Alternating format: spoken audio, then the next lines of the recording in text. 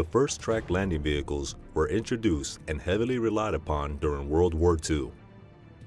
Today's assault amphibian vehicles, or AAVs, provide the Marine Air Ground Task Force with the mobility, firepower, and armor protection necessary to conduct ship-to-objective maneuver.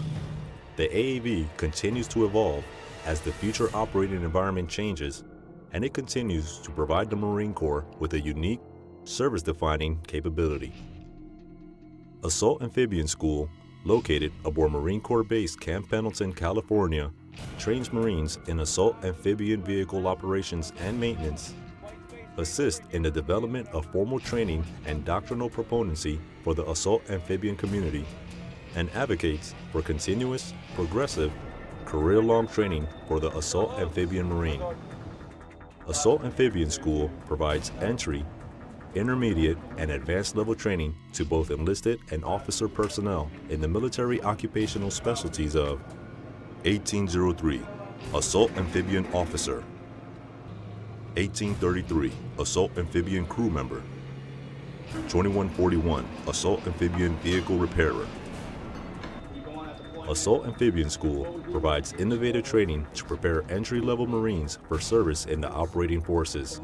Students are trained, tested, and evaluated in swimming capability, gunnery, tactics, infantry integration, amphibious operations, and maintenance skills. Students must meet demanding physical fitness and academic performance requirements in order to graduate. My name is Sergeant Andres Martinez. Gunnery Sergeant Pete Sladen. Lance Corporal Julia Chenoweth. And I'm a platform instructor. I teach the basic maintainer course. Assault Amphibious Vehicle Maintainer here at Assault Amphibian School, Camp Pendleton, California. The mission of Assault Amphibian School is to train entry-level students how to be operators of AAVs, mechanics, how to be officers for these vehicles, and we also provide intermediate level and advanced level training for both courses as well. We train these Marines on the Assault Amphibian Vehicle platform. We do this by having these Marines go through 55 training days. They start out by getting classroom lectures. After each lecture, they'll get demonstrations by all their other instructors, and at the end, they'll be evaluated through practical application and field training exercises. Some of the innovative training methods that we use to train these young Marines are actually for our gunnery. Once they get into that portion of their course, they'll first run through a simulator. It's actually how to use the weapons. It almost looks like a video game to them, but it's a very real life scenario, and it prepares them whenever they actually go do their field exercise training. Our community being so small in the Marine Corps affects us and these Marines simply because this is not going to be the last time that we see each other.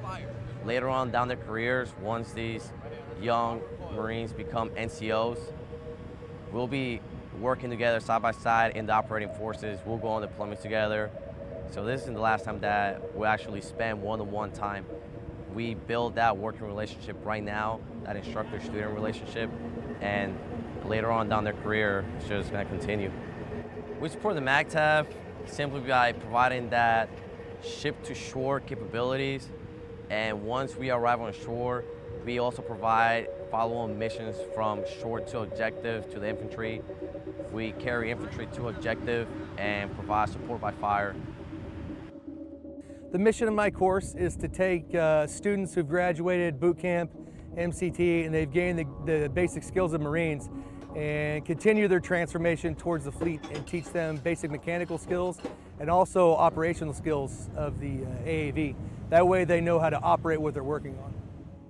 The methods I use to train the Marines, mostly are going to be classroom methods. Upstairs will be our basic PowerPoint informal lecture where we get the students involved. It's not so much as a direct discussion like it would be at recruit training or maybe other schools such as SOI.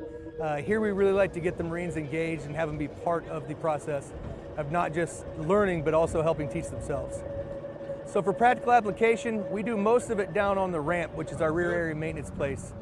We take the students down and they're going to start practicing on everything they're going to do, from suspension work all the way up to the more technical, intricate things. Like they'll be pulling an entire power plant assembly, which weighs just over 6,000 pounds. We'll have them run on the deck, hooked to the vehicle, and then we have them reinstall them as well. You look back to the island hopping campaigns, you look at roles in Vietnam, you look at roles in every major engagement, whether it's Somalia or even Iraq, we had AAVs there. So it's hard to say, in any climate place where you'll be. The mission of our section is to maintain these vehicles, so that way both the students and the instructors can have the hands-on experience. It's one thing to learn in the classroom, but it's a completely different thing to actually drive the vehicles, and we make sure that you can do that safely and that you can operate and learn how to operate in a safe environment. The instructors here are extremely dedicated to what they do. They will go out of their way any time of the day to make sure that you understand everything that you have to understand in order to become an Amtracker. Personally, I struggle with some of the physical aspects, and our instructors made sure every day that I was going out, lifting weights, doing the buddy drag, and eventually I got it. So they will go out of their way anytime, any day, to make sure that you understand, whether they teach you in the classroom, whether they have to draw it out, or whether they have to bring you down here, turn on the vehicle, and actually show you how it works on the vehicle. A Marine will want to become part of this MOS because we are that heart of the Marine Corps. We provide that amphibious assault that we are known for.